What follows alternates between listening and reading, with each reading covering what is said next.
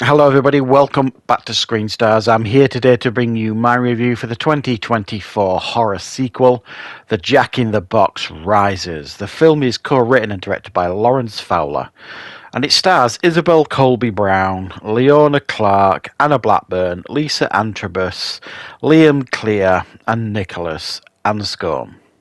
Right, this is the third in the franchise. The first one, Jack in the Box, came out in 2019, and the sequel, The Jack in the Box Awakening, 2022, I want to say. And I have reviewed both of those on the channel. Now, I've got quite a soft spot for this franchise. I enjoyed the first one quite a lot. It really surprised me, and the sequel I enjoyed as well. And for me, what I like most about this is the beast, the creature, Jack, if you like, Jack in the Box. I just think it's a really cool idea to have like a monster that is, designed on like the history of Jack in the Box. So you've got this demon that is kind of imprisoned in this box. And if you open this box, you unleash the demon, and it will kill 6 people, I believe it is, until it gets, imprisoned back in the box, and the person that opens it gets a wish. It's a very fun and cool idea, and I like that idea, and I also like the design of the creature as well. I also think it looks pretty cool. This time round, there is a young girl called Raven who has to go and find this Jack in the Box at an all-girls school. She has to do this because there's some nefarious guy that's got something on her, got family imprisoned, sort of thing. She doesn't have a choice. She has to go and do this to get this Jack in the Box at this all-girls school. Nobody knows where it is. It's well hidden, and her job is to find it. And of course, she does.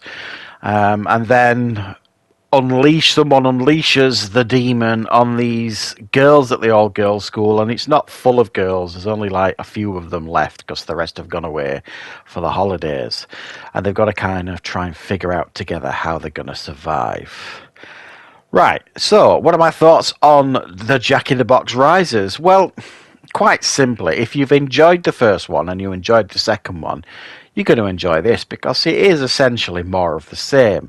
Now, I'm not going to sit here and tell you that this is, film of the year material, but because at the end of the day, it's a fairly low budgeted film, with limited resources compared to these other big flashier films, but it delivers what you expect from this film. If you've seen the other films and you're going into this, if you're not expecting, the similar stuff, then, why are you here, sort of thing.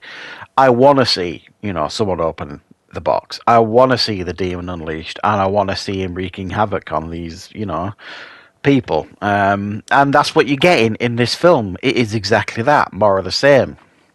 It did make me giggle, though, a little bit when I read the poster, when it says stronger, faster, deadlier. I had a little giggle to myself because if there's one thing that this creature isn't, is fast. He makes Michael Myers and Jason look like Olympic athletes in comparison.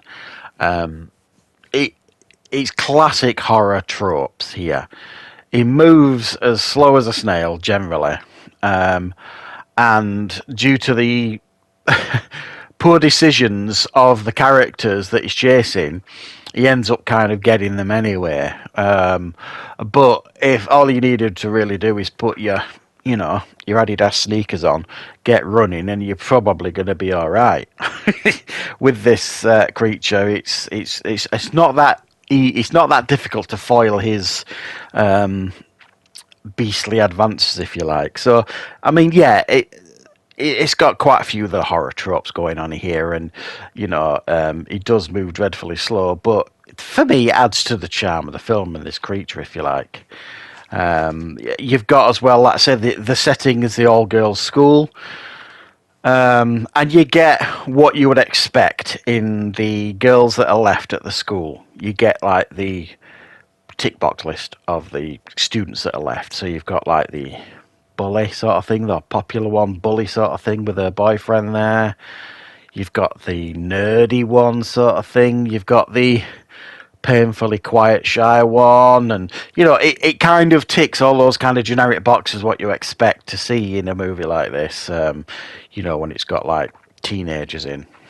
And it doesn't disappoint, you know, it follows a particular blueprint, this film. And it's a tried and tested blueprint, regardless of what you say. Is it original?